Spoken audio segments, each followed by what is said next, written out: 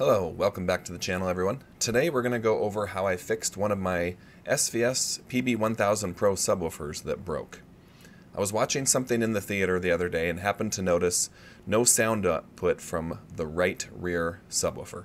I had power to the plate amp because there were blue lights that were on and I could still connect to the subwoofer from the SVS app and make changes inside the app, but the driver itself had no output at all. I started to diagnose it myself by process of elimination. I first went into my mini DSP to make sure I had sound output to the channel that this subwoofer is on and didn't find anything wrong inside of the mini DSP. I then double checked both ends of the RCA cable at the mini DSP and at the subwoofer. No issues found there either.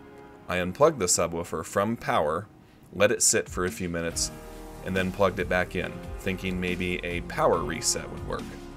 Still nothing.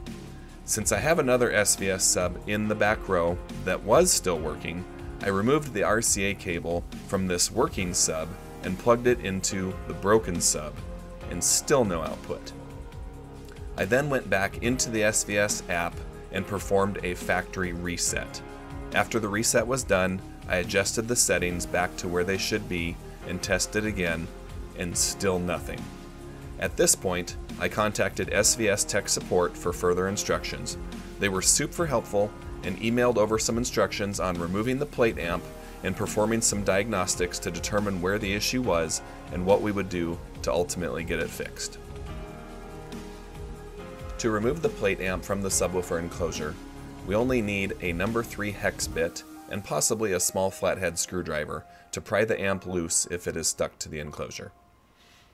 The 9-volt battery and 2 paper clips will be used after the plate amp is removed to perform a bump test of the subwoofer driver itself to make sure it is still functional. Using the correct number 3 hex bit, remove the 10 screws from the plate amp. After the screws are all removed, you might have to use your small flathead screwdriver to gently pry the amp loose so it can be removed.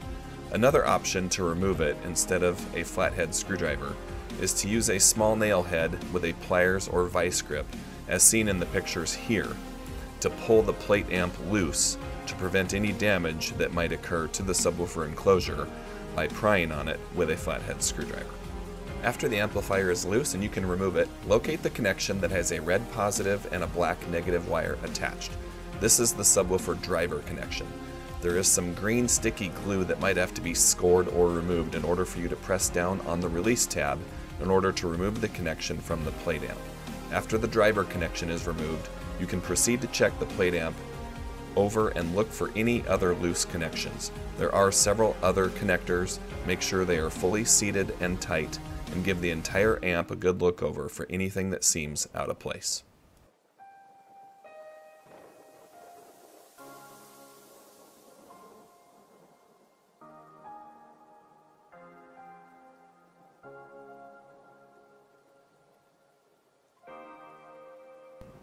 After you've checked the plate amp connections, go back to the subwoofer enclosure and follow the wire connector that goes to the subwoofer driver itself. You will want to make sure that the positive and negative connections are tight at the subwoofer driver. I simply reached my hand in after visually inspecting to see that they were still attached and not hanging down completely unattached or something obvious, and wiggled them just a little bit to check to make sure a secure connection was at the driver. I didn't find any problems with mine.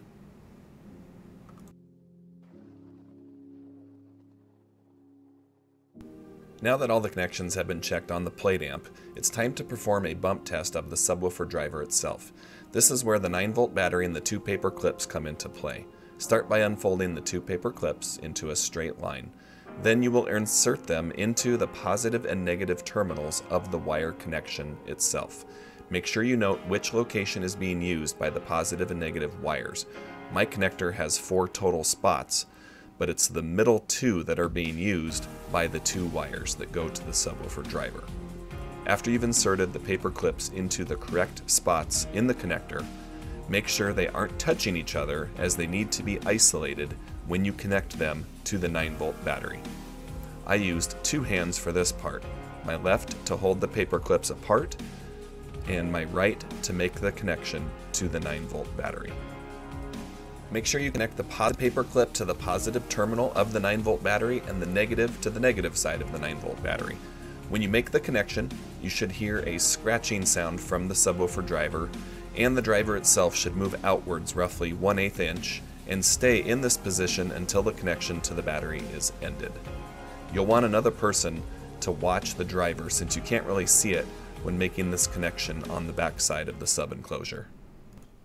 This is what it sounds like and looks like when you make the connection to the battery.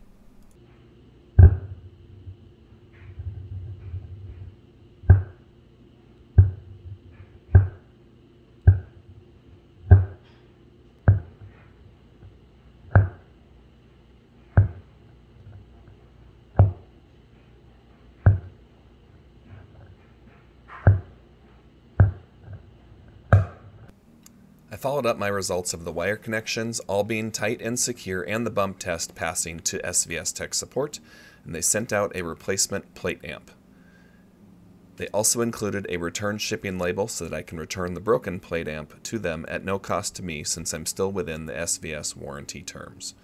This is the unboxing of the new plate amp.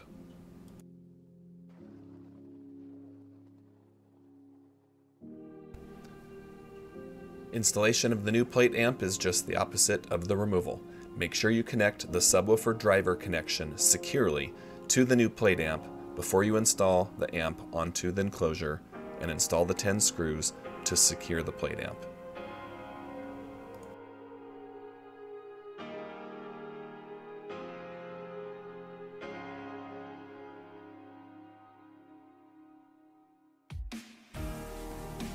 Now it's time to put the subwoofer back into place and test it out.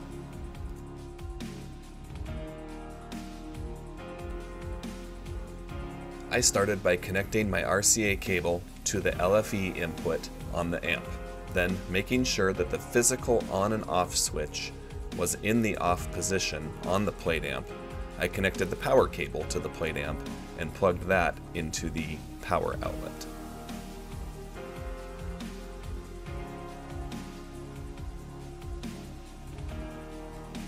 After the power cord was plugged in, I flipped the physical switch on the plate amp to the on position and hoped for the best. The amp appeared to power up like normal, so now it was time to go to the SVS app on my phone and change a few settings before the final test. After opening up the SVS app, I had no issue connecting to the new plate amp. I followed the menu from the top to the bottom to check all the settings of this subwoofer.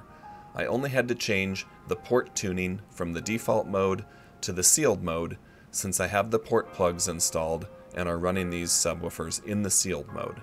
I also renamed it to the right sub so it's easy to recognize within the app, and I also changed the power setting to auto. And that's it. Time to give it a try.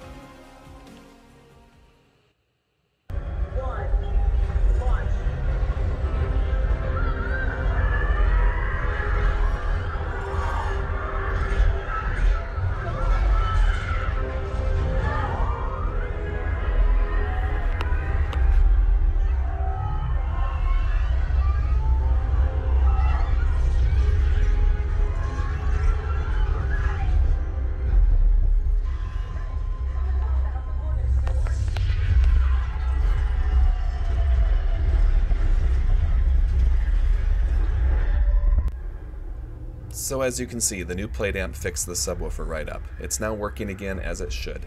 I have no idea what caused it to fail in the first place. The subwoofer is connected to a Panamax surge protected outlet, We haven't had any storms or power issues that I'm aware of. Luckily, it was under warranty, and it was an easy fix. Thanks for watching as always. Please consider subscribing if you haven't already. Thanks for watching, and we'll see you in the next one.